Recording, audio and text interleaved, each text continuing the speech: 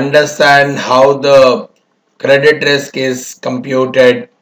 Then we would also look out for the credit spread, right? How do I typically get into the computation of the credit spread?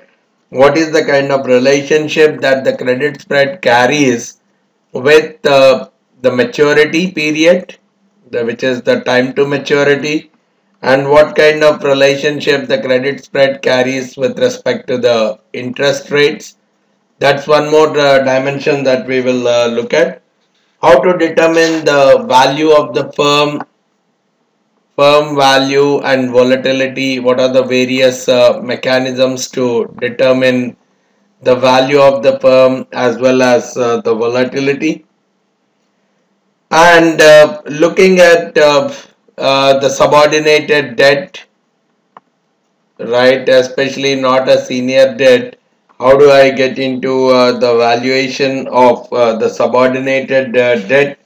How do I look at the valuation mechanisms relating to that?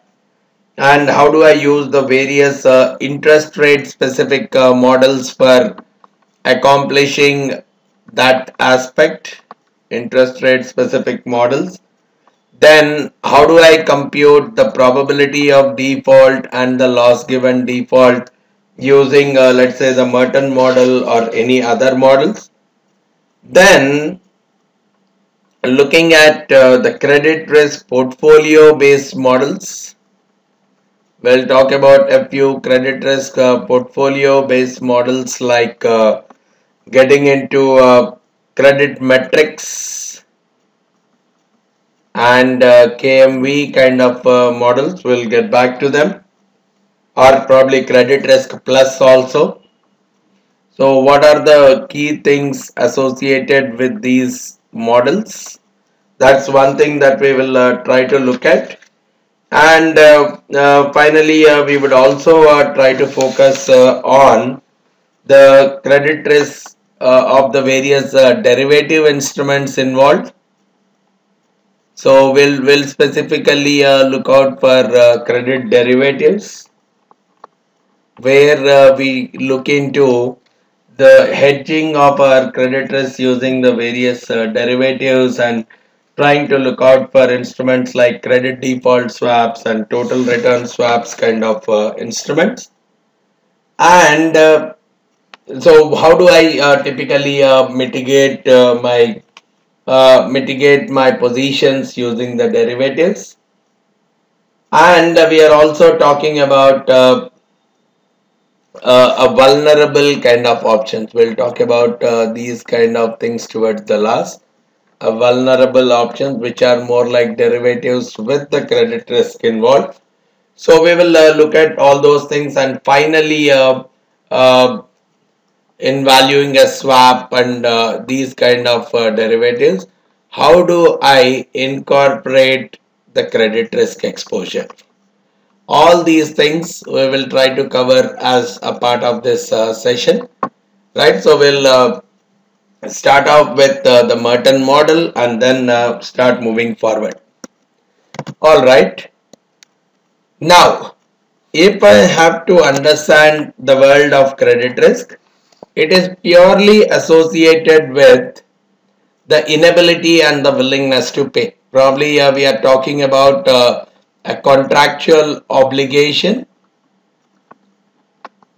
and one party obligated to pay to the other party but defaulting on the same, not adhering to the contractual obligation and defaulting on the same is what we are referring to as the credit risk.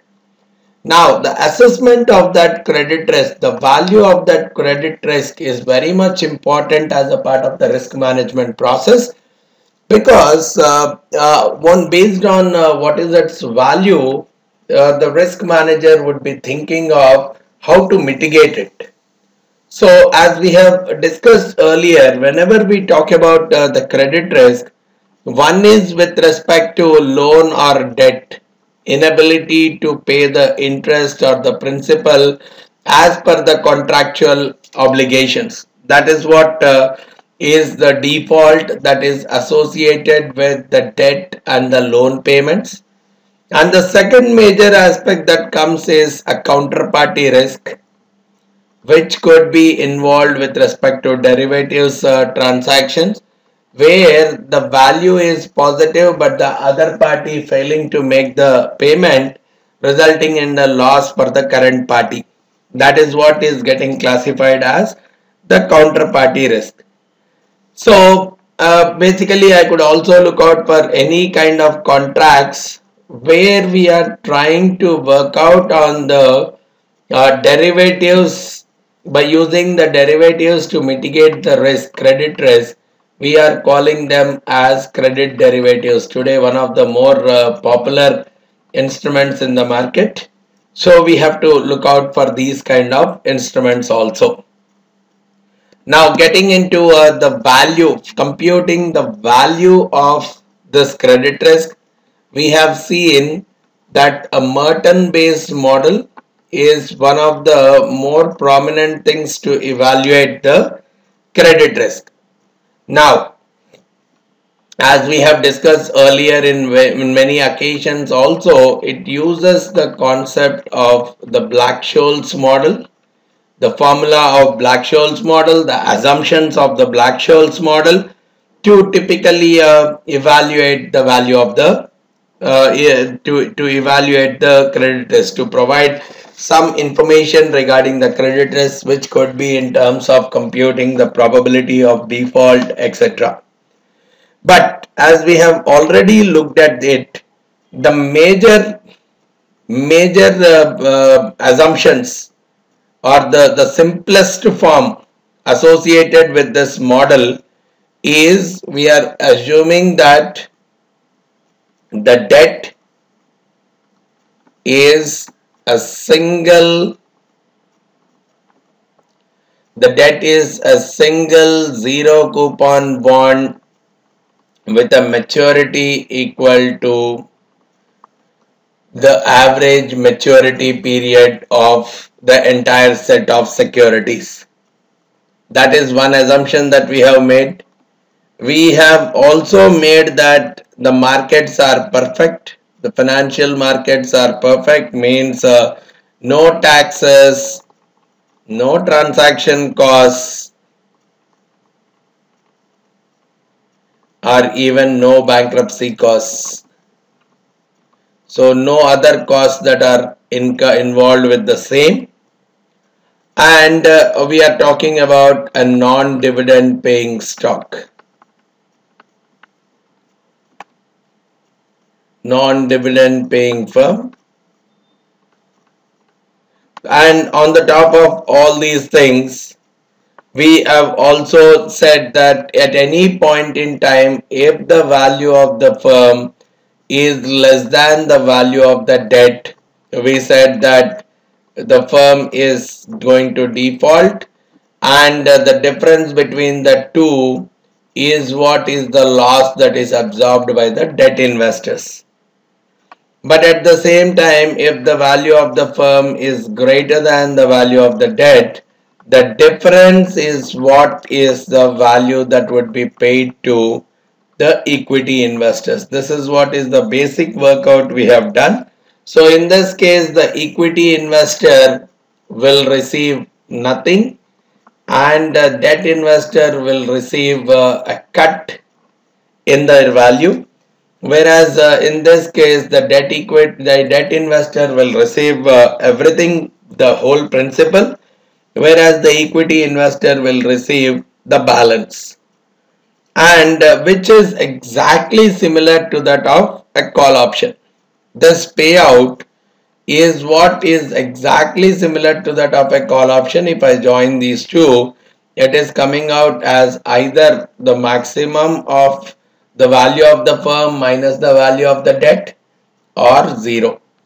The maximum of these two is what the equity investor is going to receive in case of this. So based on this, I could relate that the value of the equity, right, probably using the concept of options, I could say that the value of the equity is same as call option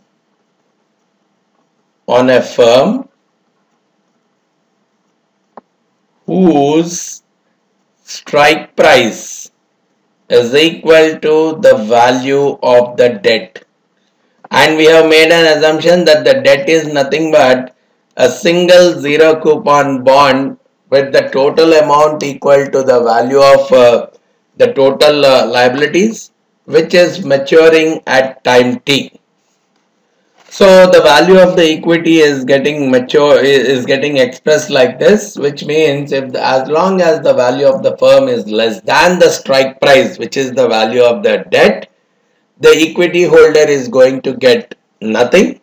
But if the value of the firm increases more than the value of the debt, the difference is the payoff that the equity investor is going to get. So the same logic we have extended even for the value of the debt, right? So I could have simply considered value of the debt as a risk-free investment along with a short put option